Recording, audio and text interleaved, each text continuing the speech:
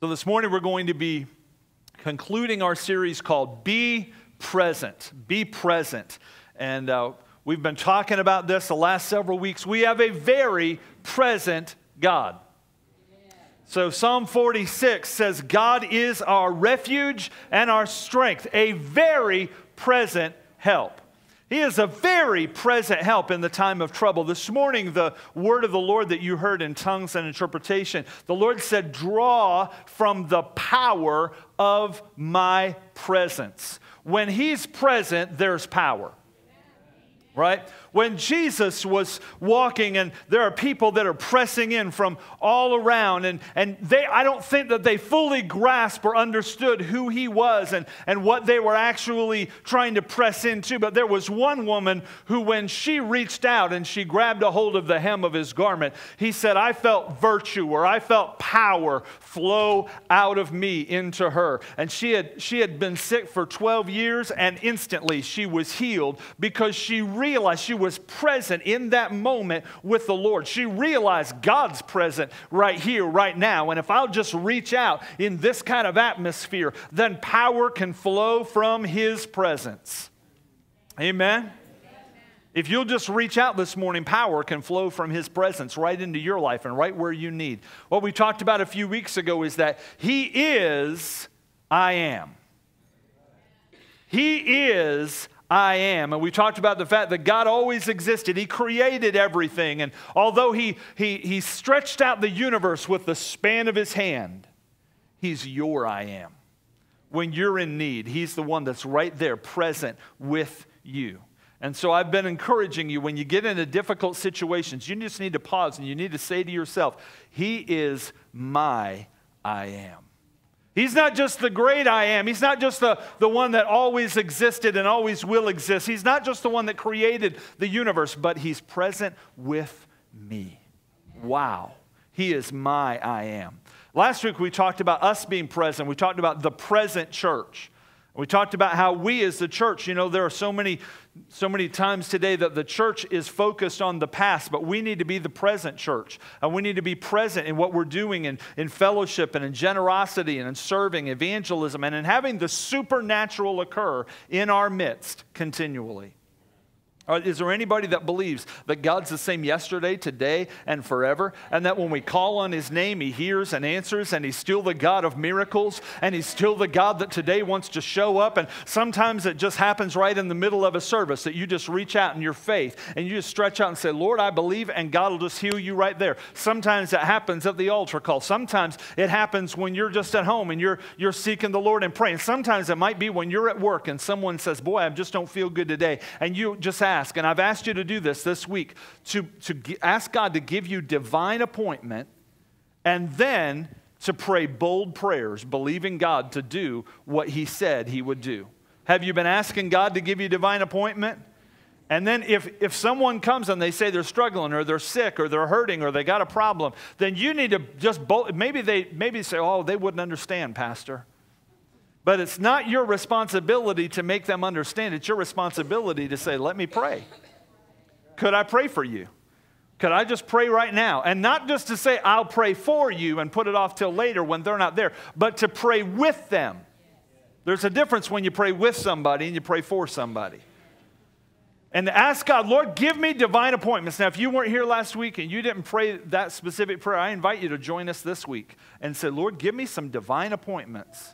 And help me to not miss them. I had some divine appointments this week. I had one divine appointment this week. I had a couple boys who I've never even met before, but their mom, many years ago, she knew the church and she had come here and she had called and asked if her boys could be baptized. And so I had the privilege of having these young men come over to our house, and they got baptized. I got to baptize them in our pool this week. And so what an incredible opportunity just to do baptism right there at my house and to be able to bless these young guys, and just to think, man, out of the blue, people are calling and saying, we need, and her one son is going to be going into the service this week, and so wanted to, before he left town, wanted to make sure they've given their lives to the Lord, make sure that they were baptized. And what an opportunity. I said, man, that's great. I've never had an emergency baptism before. That's awesome. Today I want to talk to you about this subject for a few minutes. Be present where you are. Be present where you are. Now, somebody might say, you can't be where you're not. Think about that statement for a minute. People say, well, you can't be where you're not. And that might seem true on the surface. But if you think about it for a little while, you'll realize that that can be the case. And sometimes physically you're somewhere, but, emotionally you're somewhere else, or mentally you're somewhere else. And sometimes we're not all there. Now, you don't have to nudge the person next to you when I say that, okay? Sometimes we're not all there. We're not all right where we are physically. We're not engaged. And I want to give you 3 quick points about this. First of all, being present in the present that He's given. He's given us this present right now. And sometimes we can physically be where He's placed us, but emotionally we're not there, or mentally we're not there, or spiritually we're not there. Now, I want you to think back maybe in your life to times maybe this week, or maybe even already this morning, where that hasn't been the case. You haven't been present where you should have been present. Sometimes you might be at work, and you're at work and you're in a meeting, or you're on the job, or you're doing whatever, and you're daydreaming.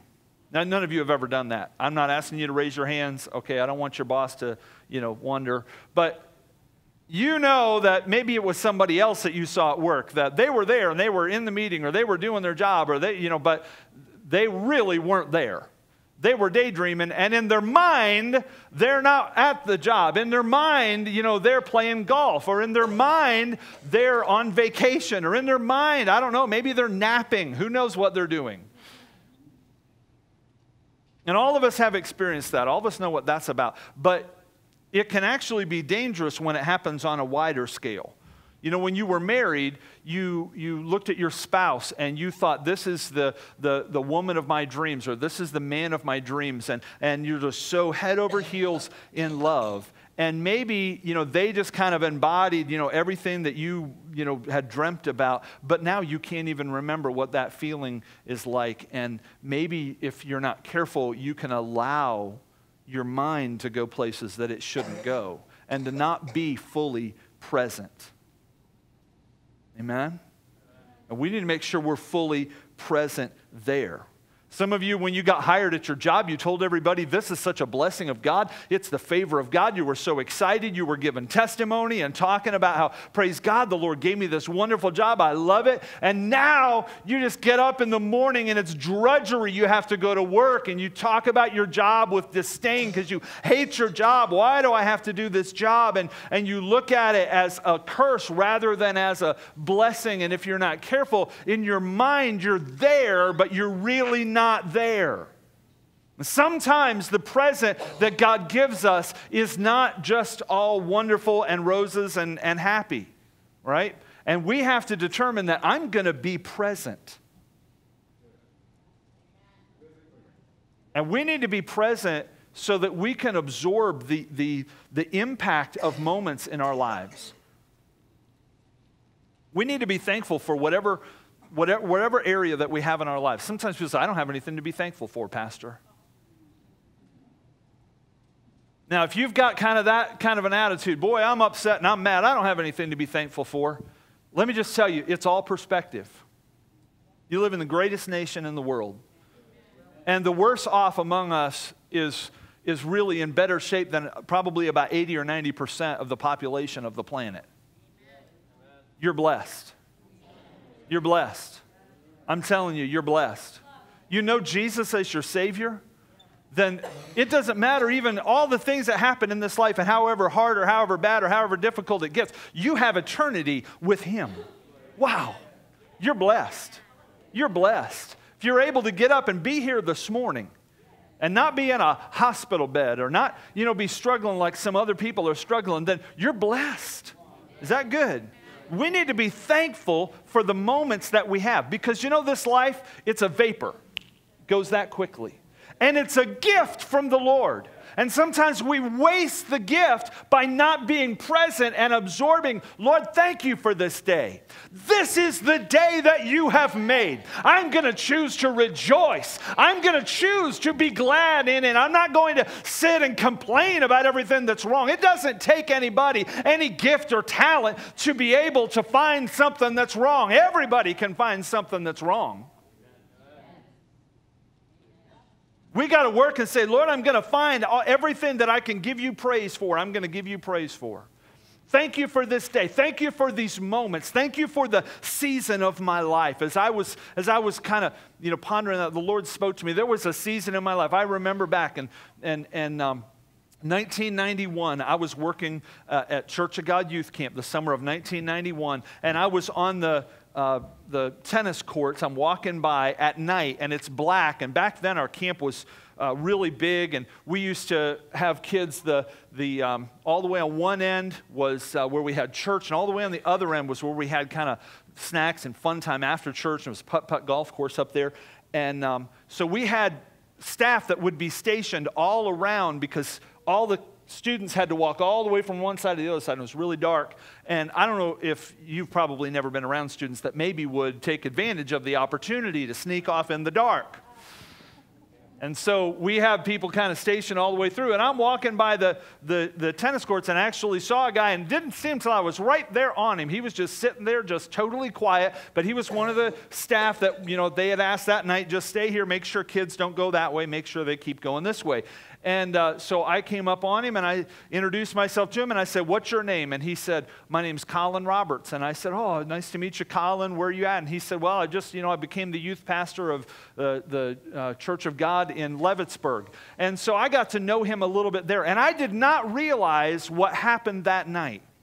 That this guy that I met, who was just happened to be sitting here on the tennis courts at camp, would become my best friend in the entire world.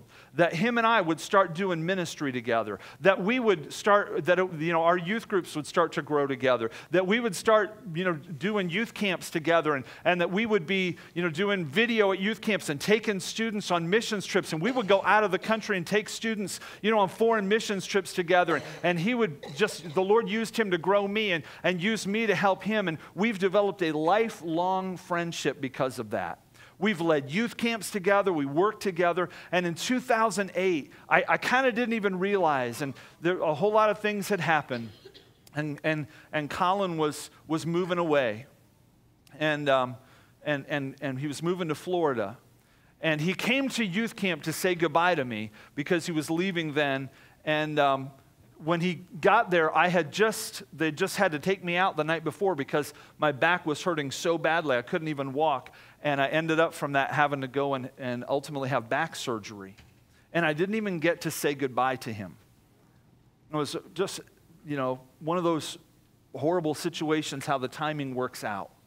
And afterwards, I just lamented. I'm telling Jessica, I can't believe he moved away. Now, I talked to him on the phone, and but it's just not the same as having your friend there with you that you can just hang out and just be together, right? Just not the same. And we still have connection. And last night we were texting each other last night, and we're talking. And we still have that friendship. As you know, when you have friends like that, you just pick up immediately wherever you're at. You can talk to them about anything. But it never is the same as that season that we had. What an incredible opportunity that we had for all those years. And I told Jessica, I never appreciated fully the gift that God had given me there until it was over. Until that season right there wasn't the same anymore. And then I realized, wow, what an impact that was in my life. Can I encourage you? Don't wait until a season of your life is over to appreciate the impact of the present. Be all in. Be present right there where God has placed you. Today is a gift, and that's why it's called the present. Once you leave a season of your life, you can't go back.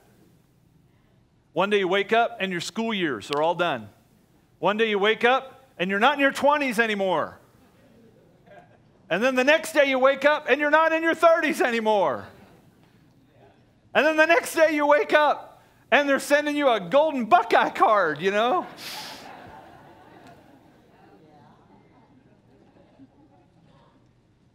And then the next day you wake up and you're over at the Social Security office trying to file your paperwork.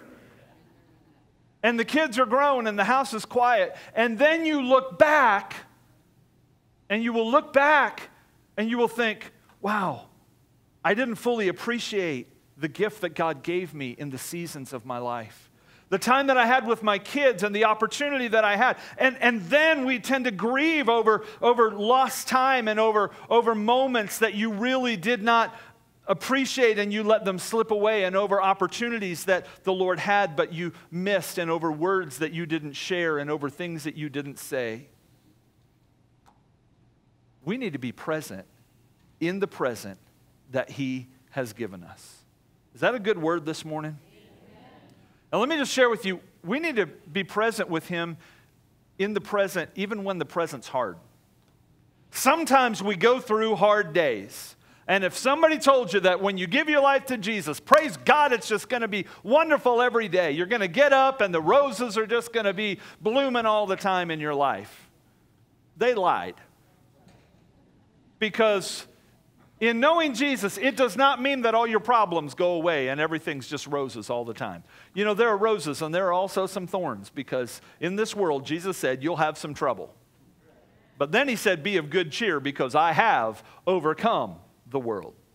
You're going to have trouble. You're going to have hard days. And, you know, sometimes we pray, and sometimes God doesn't immediately answer every prayer. Are you aware of that fact? Sometimes we pray for healing and God doesn't go, oh, okay, there immediately. Sometimes we pray and you know, we ask God, Lord, that we've got this suffering going on over here, and God doesn't immediately remove the suffering. And sometimes, you know, there's pain and God doesn't immediately take the pain away. God doesn't heal every circumstance instantly. Sometimes there are seasons, and the Lord wants us to draw close to Him continually, whether we understand or whether we don't. Whatever situation that we're in, we need to learn, you know what, God, you're in control of this. Here's what Paul said in Philippians chapter 4. Verse 11, he said, not that I speak in regard to need, for I've learned in whatever state I am to be content. I think he could even be content in Michigan. Those of you that are Ohio State fans, you may wonder about that, but I've learned whatever state I'm in therewith to be content. I know how to be abased. I know how to abound. Everywhere in all things I've learned both to be full and to be hungry, to abound and to suffer need. We need to learn that we can be content because He's present, whether or not we have all our needs met, whether or not everything happens the way we want, whether or not God answered the prayer in the timing that we thought He should have answered it. God's present. And if God's present, then I'm okay with that. I'm going to keep on praying. You know what? Worrying about something is always a waste. Worrying doesn't ever do anything. Worry always is a waste. But prayer is never wasted. People say, you know, I prayed about that and prayed about that and prayed about that, and God hasn't answered. You know what I say? Keep on praying. Keep on praying. You keep on asking. You keep on knocking. You keep on seeking. You keep on saying, God, I'm seeking you, because prayer is never wasted. But until the prayer is answered, I'm just going to say, God, you're in control. And you are present with me. Are you hearing me this morning? Somebody ought to be happy about that, because He's present even on difficult days. He said in the 23rd Psalm, He said, even though I walk through the valley of the shadow of death, I will fear no evil. Why? Because He's with us. Because He's with me. I can walk through the valley of the shadow of death and I don't have to be afraid, because I know He's present. And if He's present, I don't have to worry. If I've got Jesus with me, I don't have to be afraid, because He is present. Somebody say amen. Amen. You know, when Jessica and I lost our first child, that was hard. But He was with us. When we lost my mom, that was difficult. That was hard. But He was with us. When my brother passed away, it was hard. But He was with us. In every situation, He's with us. In the last 3 months, we have had 12 appointments with specialists in Cleveland for Brooke and for her eyes. And she's on multiple medications, and she's, we're trying to work through this, and they're trying to figure it out and can't hardly figure it out. But you know what? He's with us. It's going to be all right because he is with us. I'm persuaded that I know that there's nothing that can separate me from the love of Christ Jesus. I know he's with me. I don't know everything. I don't know all the answers. I don't know what we're going to have to deal with. I don't know what's going to happen tomorrow. All I need to know is he is with me. And I'm going to be present in the present that he's given me right here. And I'm going to trust him with it all. The disciples got all worried. They're out there, they're in a boat, they're in the Sea of Galilee, and the wind comes up and the storm's coming, and they're thinking, we're not going to get out of this. And Jesus is in the back of the boat, laying down sleeping. And they go over to him, and they shake him, and they wake him up, and they say, Lord, don't you care about what's going on? We're dying. Don't you even care? We're all gonna die. I mean, what a foolish statement. Really.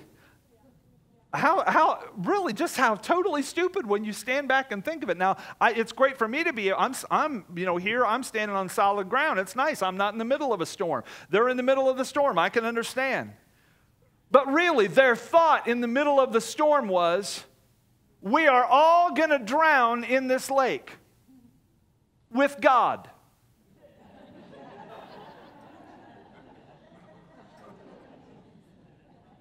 It doesn't make a lot of sense, does it? That God's had this whole plan, that he stretched out the universe with the span of his hand, that he came down here to this planet, that he spoke and there was light, and that he created a man out of dust, and that he came down and he was with him every day, and that for all these thousands of years he gave a promise to Abraham, and he gave a promise to David, and that there was going to be a Messiah that was going to come, and that then he sent his only son to come to Bethlehem to be born as a baby in a manger. And he lived here for 33 years. And then he died in a boat.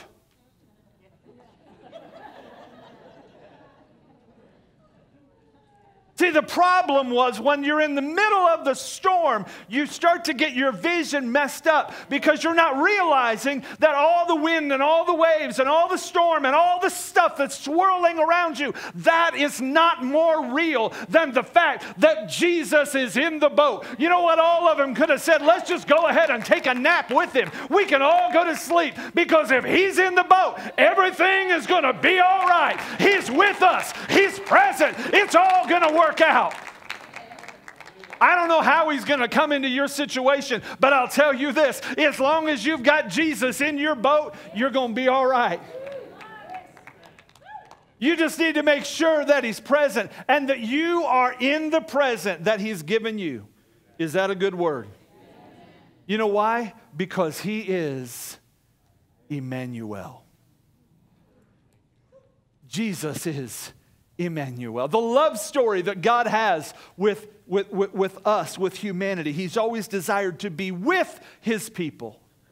All the way from Adam and Eve walking in the garden with them, revealing himself to them. And then he revealed himself over and over and over. He revealed himself to Noah. He revealed himself to Enoch. He revealed himself to Abraham. He revealed himself to Moses. He revealed himself to Joshua. He revealed himself to David. He revealed himself to the prophets, and he would talk to them. But then he said, you know what, I'm going to go down there, and I want to be one of them. I don't want it to just be a temporary thing. But then Jesus came, and he was not born. You know, there could have been a trillion ways that we could think of that God could have came down. And a trillion more that we couldn't even fathom that he could have came down. But he chose to come as one of us. Wow. Do you know how much he loves us? To decide to be one of us.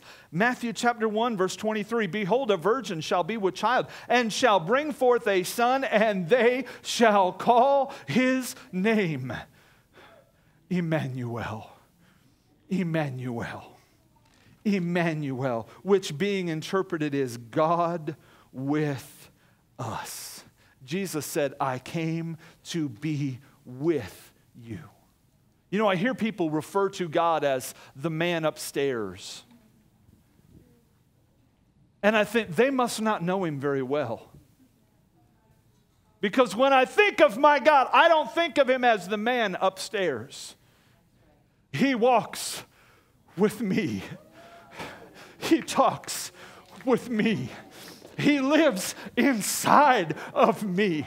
I don't think about him as some kind of a distant God that's off somewhere. No, he's with me wherever I go. There he is. He's present. He doesn't desire us to look at him as some sort of a distant, far-off God. No, he's present with us.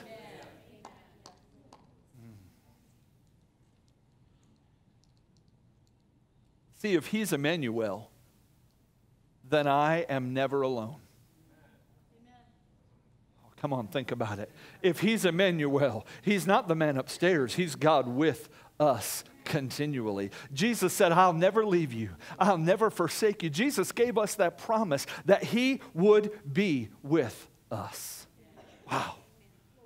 Lastly, my challenge and your challenge continually is to be present with him. We know he's present with us. The question is, are we present with him? See, God's with us because he promised that he would be. But we often willingly leave his presence. We often willingly leave the presence of the Lord. Sometimes it's because we're distracted by other stuff. Shiny things over here. We're like little kids sometimes, aren't we? We're like the dog in Up. We're just running along. We're doing a squirrel.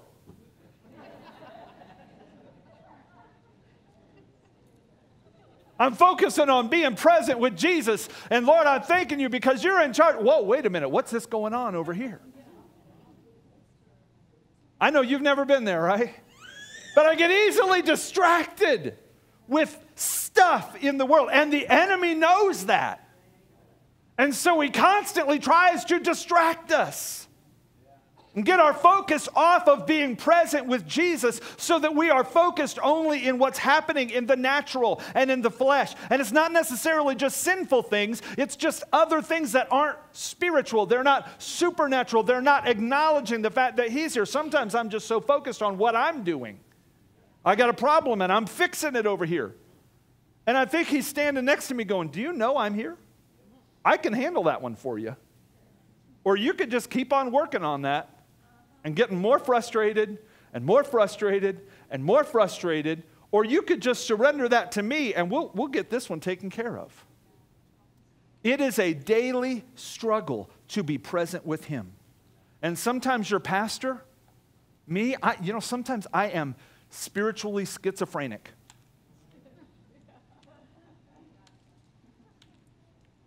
Some of you are starting to wonder.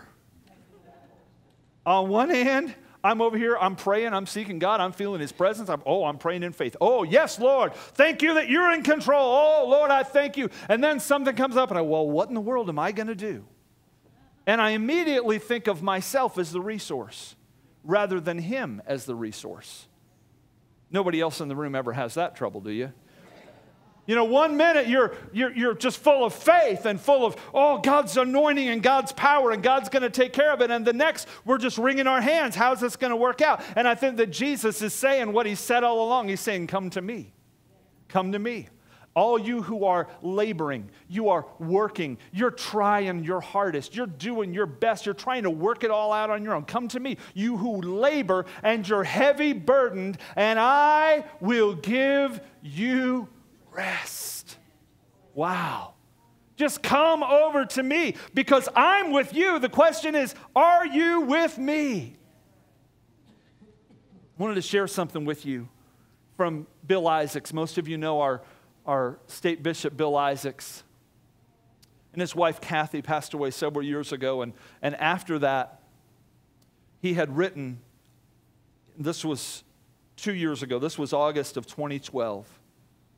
And I just love his words. I want to read to you something, a part of what he wrote. He said, since the death of Kathy, I've realized, and I've really been working at developing a mindset of living in the present. Forcing my mind away from the hurtful and painful memories of the past and resisting the temptation to live ahead in the future, which is so uncertain and scary. It's a daily discipline, and sometimes I do well, and other days I fail terribly. Anybody else in the room identify with that one? However, God's forming something in me that will last, and in my spirit I keep hearing the encouragement of God to keep going. Joshua 1:9 has been so prevalent in my heart since the early spring. With these admonitions is the challenge to move forward with life and ministry and vision, knowing that God is with us. In case you're wondering, Joshua 1:9 says, have I not commanded you, be strong and of good courage. Do not be afraid. Are you hearing me? Don't be afraid nor dismayed, for the Lord your God is with you wherever you go. I walk over here and he's with me. I walk over here and he's with me. After church is done today, I'm going to go get in my car. We're going to drive to Pittsburgh because I got to catch a plane. And while we're driving down the road, he's with us. And he's already down in Pittsburgh. When I get down there, I know he's in Pittsburgh. That's an anointed place, black and gold all over.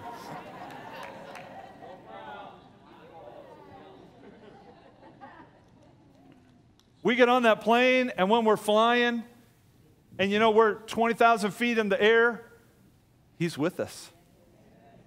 I'm worried about flying. I'm not worried about flying. Flying's fun. I love flying. But even if I were worried about flying, you know what I would do? I would have to say to myself, he's with me. He's in charge. He's got it all in control. I just have to sometimes remind myself of that song that they taught us when we were in children's church. He's got the whole world in his hands. He's got the whole wide world in his hands. He's got the whole world in his hands. He's got the whole world in his hands. You know, that'll bring peace to you if you think about it. That's some good truth right there. He's got every situation that you're facing and that you will face right here in his hand. And we get all worried and we get all upset and we worry about what happened and we worry about what's going to happen. Let me give you a statement, and you may want to write this down. If you're depressed, you're living in the past. If you're anxious, you're living in the future. If you're at peace, you're living in the present. I'm going to say it one more time. If you're depressed, you're living in the past. If you're anxious, you're living in the future. If you're at peace, you're living in the present. See, when I get alone with him and I just say, God, I know you're with me now. I want to just be with you. Then I'm reminded, God's got this. God's in control. He's bigger than all this. If I'll just quiet myself in the middle of all of the noise, he'll speak. If I will just intentionally quiet myself to be with him, I know that he's with me. Here's what Psalm 46 verse 10 says, be still and know. It's in the stillness that the knowing comes. Be still.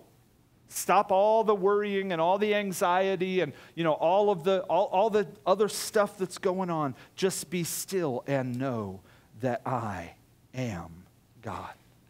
As they come to the instruments this morning, you can let the worry of the past and the anxiety of the future fade away and say, Lord, I just today want to be still and know that you are God. I just want to be still and be present with you. He was never more present than he was 2,000 years ago on Calvary.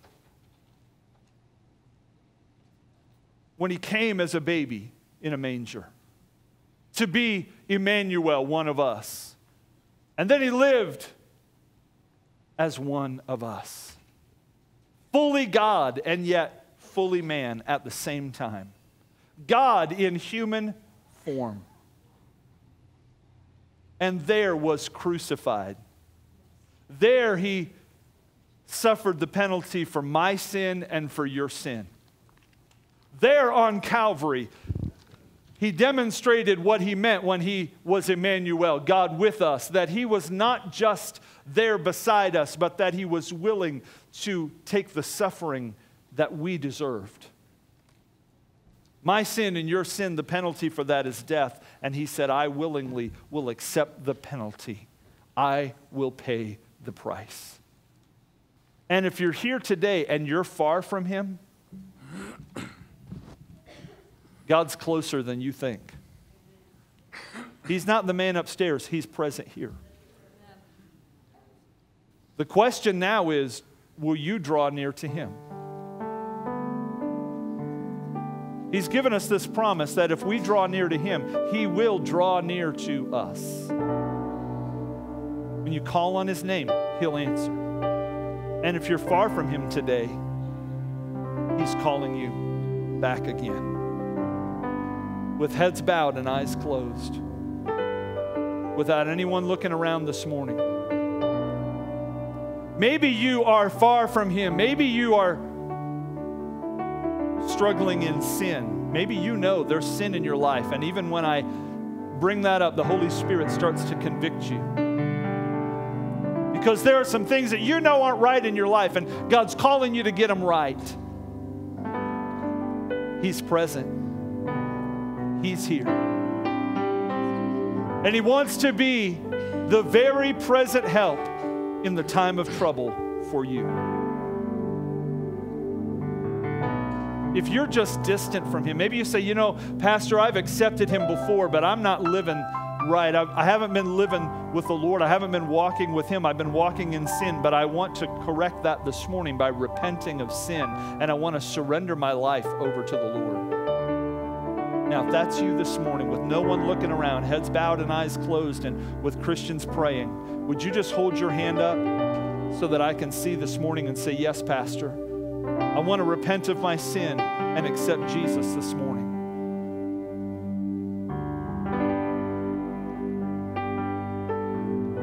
Hallelujah. I see those hands. Is there anyone else?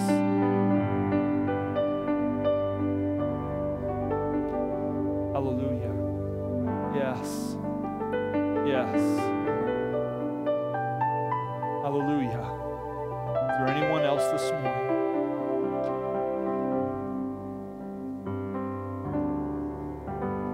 Praise the Lord for there are 5 people this morning that raised their hand and said, you know, I want this morning to repent of sin and to surrender my life to the Lord. Now, as that's the case, I'm going to pray a prayer.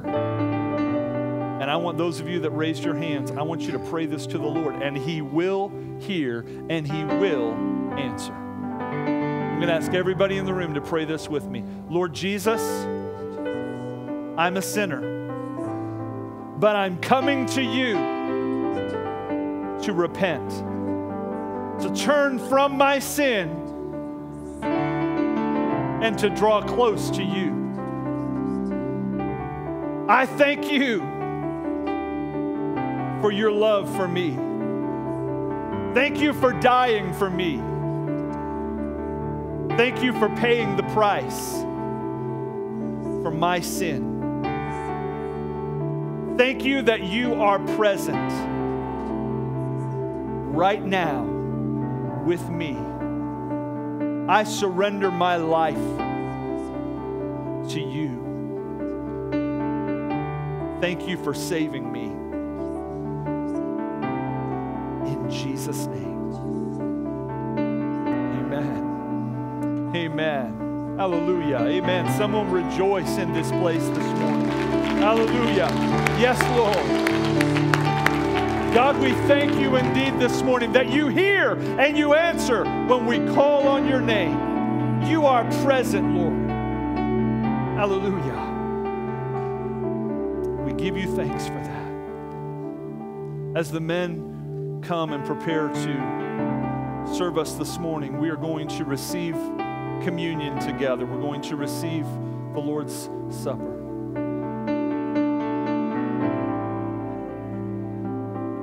Hallelujah. Marty just handed me a note and said, because they repented, He will take away the mental torture.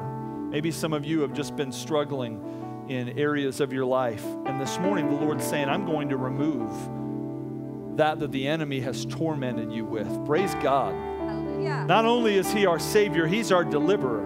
Amen. He's the one that sets us free. Amen? Amen. Hallelujah. Hallelujah. Now we have the opportunity, in accordance with the Word of God, to celebrate together the fact that Jesus gave His life for us. According to Scripture and what Jesus told us, we need to do this until He comes. And we do this in remembrance of Him, in remembrance of the fact that He gave His life for us. So I'm going to ask you this morning, if you would, to stand.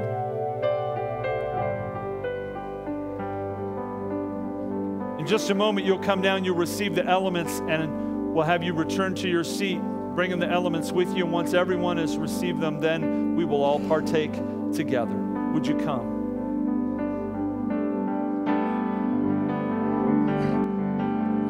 Amazing grace, the sweet sound that saved a wretch like me.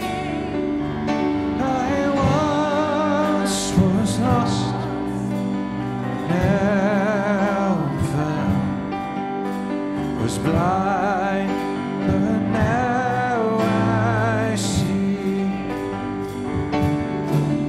Was grace that taught